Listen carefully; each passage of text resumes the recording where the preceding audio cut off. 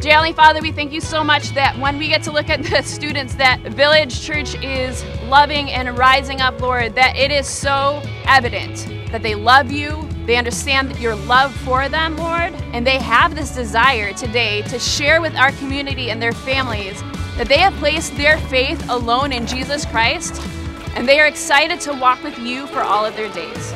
My faith and my trust are in Jesus alone. My faith and trust are in Jesus alone. My faith and trust are in Jesus alone. My faith and trust are in Jesus alone. My faith and my trust are in Jesus alone.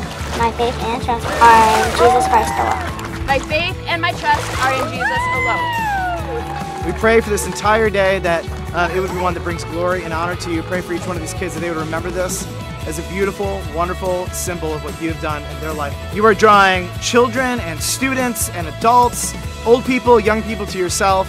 The gospel is at work.